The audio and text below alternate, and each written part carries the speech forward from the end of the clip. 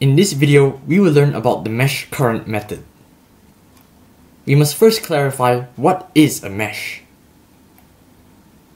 A mesh refers to the smallest individual loop found in a circuit. When I say smallest, it does not refer to the physical size of the loop, but rather, smallest here means that it does not contain any smaller loops within itself. For example, in this circuit, this is a mesh, and this is a mesh, but this is not a mesh. This is because we can see there are smaller loops within itself. We can still consider it as a loop nonetheless, so KVL still applies. Note that KVL applies to both loops and meshes. Now we can talk about the mesh current method itself. This circuit analysis method directly gives us the values and implicitly the directions of each mesh current. The currents found allow us to calculate the currents through each device, so we know the potential difference across each device, and the power generated or dissipated by each device. The first step in the mesh current method is to assign all the mesh currents in the clockwise direction and give them a name, example, IA, IB, and so on. Subsequently, we will write a Kirchhoff's voltage law equation for each mesh current, expressing each voltage change using the formula delta V equals to IR. This gives us a system of linear equations. Finally, we will solve the system of linear equations from step 2 to yield the mesh currents. Although the procedures look similar to that of the node voltage method, there are many different intricacies of the mesh current method, and we will have to be clear on these differences. So here they are. Recall my sign convention. The voltage gain is being assigned as positive, and the voltage drop is being assigned as negative. When passing through voltage sources, check the orientation of its terminals. Going from negative to positive is a voltage gain, whereas going from positive to negative terminal is a voltage drop.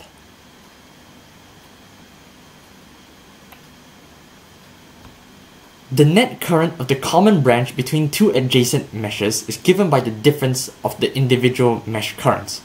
We will elaborate more on this in examples. A KVL equation is to be written for a supermesh containing a current source. The current source dictates the branch current it is fixed on, and this gives another equation.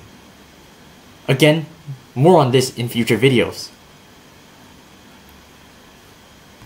After solving the system of linear equations, if the current we obtain is negative, it means that it flows in the opposite direction of the direction we assigned it, but it still has the same magnitude. Hopefully, this list is exhaustive, but nonetheless, you will discover more intricacies through practice and experience. So let's try out this example. Hello everyone, just want to remind you that you look beautiful as always. So in this question, we're expected to find the mesh currents of the circuit. So the first step to take is to assign the mesh currents in the first place. So offhand, we have these two meshes, which is this mesh and this mesh. I'll just label them as IA and IB. Then following that, we can now write our KVL equations for each of the mesh. So looking at the KVL for mesh A. Now when we want to write our KVL, we have to start at a point in the mesh. So let's say for mesh A, I'm gonna start over here, just right beneath the voltage source. So what I'll do is I'll kind of walk around the mesh, following the mesh current, the clockwise direction that I assigned, and go around, sum up all the voltage change that I encounter until I reach back to this dot I've started with. Okay? So starting from the dot, I walk up going the anti-clockwise direction, and I meet this voltage source. Now what I'm doing when I walk through this voltage source is I'm going from its negative terminal to its positive terminal, right? I'm going up, so I'm going through from the negative to the positive terminal. Now this indicates a voltage gain. Now remember, the sign convention that we assign is that if I have a voltage gain, it will be positive. So that's why I'll start with positive 10. Okay, remember that KVL states that the algebraic sum of all the voltage changes in a loop, in a closed loop, will be 0. So that's the definition we're going for. So after walking through the voltage source, we will go through this resistor. Now this resistor, the voltage change is given by minus IA, which is the current through the resistor, multiplied by 5 ohms. Okay, we're using the definition, the formula delta V equals to I times R. And going through the resistor will be a voltage drop, so that's why it's a minus here. Now, after going through the resistor, we will encounter this new voltage source, and when I do encounter it, still going in the clockwise direction, we will be going from the positive, excuse my stuttering, from the positive to the negative terminal. So as you go from the positive to the negative terminal, what you're experiencing is a voltage drop. And remember, we assign a voltage drop as negative, so it will be negative 9 volts.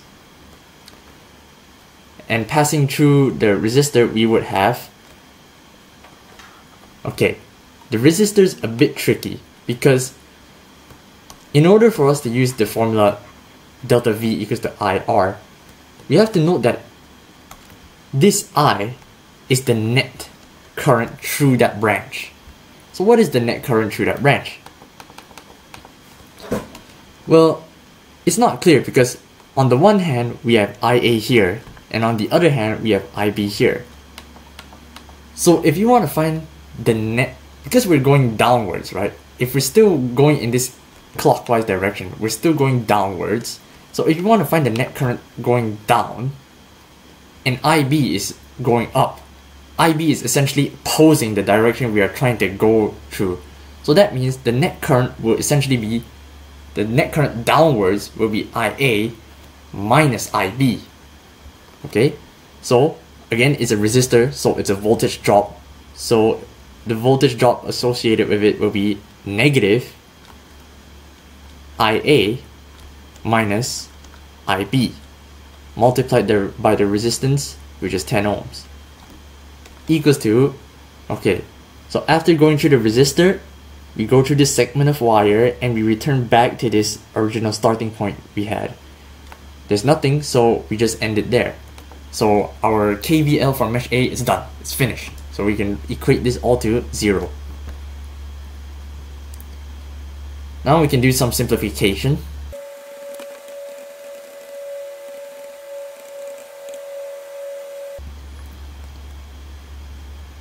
And now we can move on to the KVL for mesh B. I'll just do that. Okay. Again, we had to make some starting point. Doesn't matter where you start. I'll just start beneath this voltage source. So what I'll do is, starting from the voltage source, I'll walk around in the clockwise direction that I assigned for IB. Going around, we start. The first thing we encounter is the voltage source. We're going from the negative to the positive terminal, and this is associated with a voltage gain. Voltage gain is positive, so you will write positive 9. And moving on, we will encounter this resistor. The voltage change across the resistor is a voltage drop, so it's negative, and delta V equals to I times R. The current through the resistor is IB, given by this IB here. So we have IB multiplied by the resistance, 5 ohms. And after the resistor, we encounter this voltage source. We're going from the positive to the negative terminal. which is a voltage drop, so we assign it as a -1. And through the next 5 ohm resistor, we have delta V equals to I times R. In this case, I is still IB and R is 5. Again, resistors are associated with a voltage drop, so it's negative, so it's minus IB times 5 ohms. And after this 5 ohm resistor, we have this 10 ohm resistor. Again, because it's in the common branch of the two meshes, we have to consider the net current. And if we're going upwards, because we're still continuing in this anti-clockwise, the clockwise direction, we're still continuing in this clockwise direction. So as we pass through the resistor, we're actually going up the branch this time. So the net current upwards will be IB minus IA. Because IA is going downwards, it's opposing the direction we're going through. So the net current should be IB minus IA, which is opposing us. So again, this is a resistor, so it's associated with a voltage drop, hence we assign it as negative. The net current IB minus IA multiplied by the resistance, which is 10 ohms, equals to 0, because we finally reached the starting point that we started with. So we can further simplify this.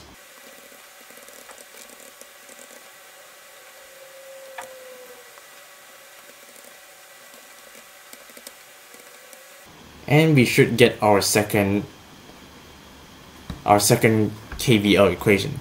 And that should be it, because we have 2 unknowns and 2 equations. So we have our first equation here, our second equation here. Additionally, I'm just gonna write the matrix form of this. Now we can punch this into our calculator to solve for this matrix column here. We should arrive at the answers. We will get 0.5 amperes for IA and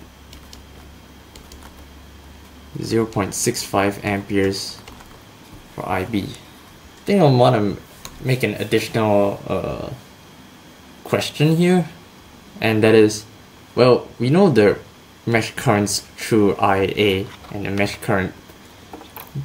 current through IB, but what would be the branch current through the middle branch right here? Well, okay, in order to find that, since we had the values of IA and IB, so what we can do is consider it like this. So IA, we assigned it down like this. Oh, and okay, an additional info, because IA and IB are positive from the answers we got, it means that the assigned direction, the direction that we assumed it to have, is indeed correct. So yes, IA does flow downwards and IB does flow upwards in the middle branch. Okay, this is the middle branch I'm drawing, and this is IA. This is IA, which is 0.5 amperes, and this is IB, which is 0.65 amperes. So the way you want to find the current in the middle branch is, first, let's take a look. Who is the dominant current? And what I mean by this is, who is the current larger in value? And the one larger in magnitude would be, okay, comparing IA and IB, IB would be bigger because it's 0.65, whereas IA is 0.5. So that means we know the direction will be upwards. The direction follows the dominant direction, the direction of the dominant current, which is the larger current. So to find the magnitude, we simply take the larger current minus the smaller current, and that would give us the magnitude of the net current in the branch. And we already know the direction from the direction of IB. And so that's how you find the branch current in the middle branch.